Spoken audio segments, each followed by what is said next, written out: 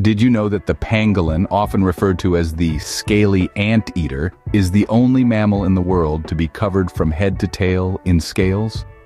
That's right, our friend the pangolin is a true one-of-a-kind, a living testament to nature's endless creativity and resourcefulness. Now, when you think of scales, you might picture a fish or a reptile, but the pangolin is neither. It's a mammal just like us. But unlike us, it boasts a suit of armor made entirely of scales. These scales, made of keratin, the same substance that forms human hair and nails, create a protective shield that covers the pangolin's body. These scales are not just decorative. When threatened, a pangolin can roll itself up into a tight ball, presenting its armor to any would-be predators. This is no easy meal. The scales are sharp, and any predator foolhardy enough to try and bite or claw its way through will soon find itself dealing with a mouthful of cuts. But the pangolin isn't just about defense. It has a unique diet that sets it apart from other mammals. This little creature is a specialist in ant and termite cuisine. Using its long, sticky tongue that can be longer than its body when fully extended, the pangolin can reach into deep termite mounds or ant hills to extract its meals. But it's not just the pangolin's diet that's unique. It's also its foraging behavior. The pangolin is a solitary creature, hunting alone under the cover of night.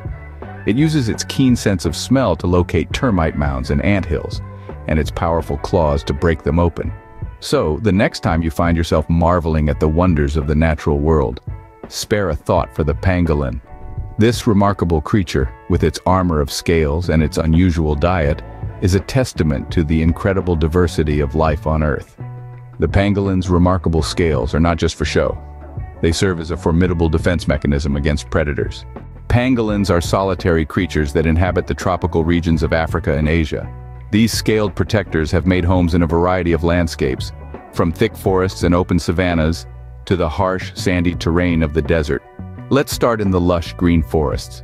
Here, pangolins are adept climbers, using their strong, curved claws to grip onto bark and their prehensile tails for balance.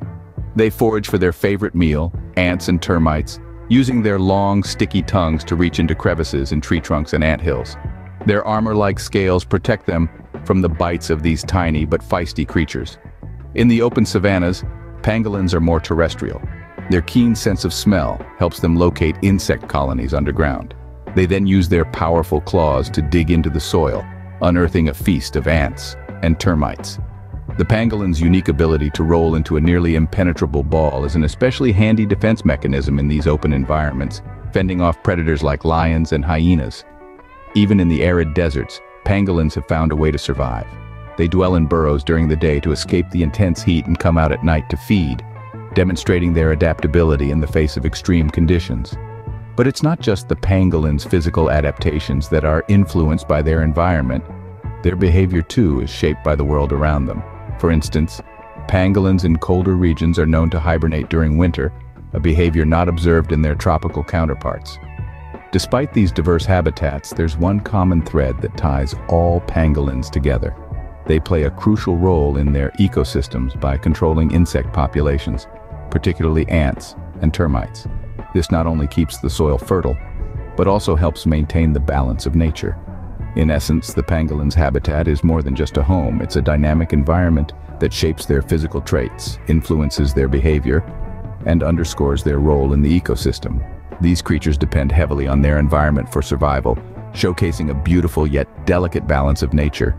Despite their fascinating nature, pangolins are under severe threat. Just like our very own mini-dinosaurs, these scaled protectors of the wild face a battle, not against a meteor or an ice age, but against a much more complex predator: human greed. Let's delve into the dark side of their existence. Pangolins, you see, are among the most trafficked animals in the world. Their unique scale armor, which serves as their primary defense mechanism in the wild, ironically has become their Achilles heel in the face of human exploitation. These scales, made up of keratin, the same material that forms our hair and nails, are highly sought after in certain cultures for their supposed medicinal properties, despite no scientific evidence supporting such claims. But it's not just the scales. Pangolin meat, considered a delicacy in some regions, has further fueled the demand, leading to an alarming decrease in their population. Imagine these shy, harmless creatures, hunted down not for survival, but for a bowl of soup or a bottle of potion. This relentless pursuit for pangolin products has pushed all 8 species towards the brink of extinction. From the forests of Africa to the jungles of Asia, pangolins are disappearing at an alarming rate, creating a void in our ecosystems that could have unforeseen consequences. It's a grim tale, isn't it? But it's one that needs to be told. For the plight of the pangolin is a stark reflection of the dark side of human greed. It's a reminder that our thirst for the exotic, the rare, the unique, often comes at a high price. The price of a life, a species, a balanced ecosystem. The pangolin's struggle for survival is a grim reminder of the dark side of human greed. As we peel back the layers of this tragic tale, remember, it's not just about the pangolins. It's about us, our choices, our future. It's about understanding the delicate balance of nature and our role in preserving it. So let's turn the page and see what we can do to rewrite the fate of these incredible creatures. While the situation may seem dire, hope is not lost for the pangolin. Across the globe, a dedicated network of conservationists, scientists, and passionate individuals are rallying to turn the tide for these unique creatures. They're engaged in a variety of strategies, each one crucial in its own way to ensure the survival of the pangolin. Firstly, there are the direct on-the-ground efforts. These include initiatives like habitat restoration, where damaged or lost pangolin territories are rejuvenated and protected. These sanctuaries offer a safe haven for pangolins where they can live, breed, and thrive without the constant threat of poaching. Then we have the rescue and rehabilitation centers.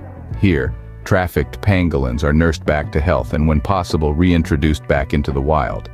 It's a painstaking process, often requiring round-the-clock care and a deep understanding of the pangolin's unique biology. And let's not forget the essential work of research. Scientists are tirelessly gathering data, studying pangolin behavior, diet, and ecology. This knowledge is crucial for their conservation, helping us understand how to best protect and preserve these creatures. Of course, none of this would be possible without the crucial role of legislation and enforcement. Stricter laws against wildlife trafficking, coupled with diligent enforcement, are vital to curb the illegal trade in pangolin parts. Several countries have already stepped up their game, imposing hefty fines and sentences for those caught in the act. Education is another powerful tool in this fight. By raising awareness about the plight of the pangolin, we can inspire more people to join the cause. Every voice counts, every action matters, from reducing demand for pangolin products to supporting conservation projects. Lastly, there are numerous success stories to celebrate. From the rescue of trafficked pangolins to the successful breeding of these creatures in captivity, every victory, big or small, is a step towards a brighter future for the pangolin. The fight is far from over, but with continued efforts, we can ensure a future for these unique creatures. Saving the pangolin is not a battle for conservationists alone. The plight of the pangolin is a global issue that requires a collective effort. Each and every one of us has a part to play in their survival. One of the most potent ways we can contribute is by making informed choices. The illegal trade in pangolin scales and meat is driven by demand, much of it based on misconceptions. Pangolin scales, for instance, are often used in traditional medicine, even though science has proven they have no medicinal value. They are made of keratin, the same material as our hair and nails. So, one of the most significant actions we can take is to refrain from buying products made from pangolins. By doing so, we can help reduce demand and strike a blow against the illegal trade. But our role doesn't stop there. We can also help by spreading awareness. The more people know about the pangolin's predicament, the greater the chances of their survival. Talk to your friends, share on social media, and let the world know about these fascinating creatures and the threats they face. In addition, supporting conservation organizations is a great way to contribute. These groups are on the front lines, rescuing pangolins from traffickers, rehabilitating them, and reintroducing them into the wild. They also work to protect pangolin habitats and conduct vital research. By donating to these organizations, you're providing them with the resources they need to continue their invaluable work. And lastly, let's not forget about the role of responsible tourism. When traveling, choose eco-friendly options that respect wildlife and their habitats. Avoid any activities that exploit or harm animals, and always follow guidelines when visiting protected areas. Every action counts. Together, we can make a difference for the pangolin. So let's harness our collective power and turn the tide for these scaled protectors of the wild. Let's give them the chance to thrive, not just survive. After all, a world with pangolins is a far more fascinating place. Don't you agree?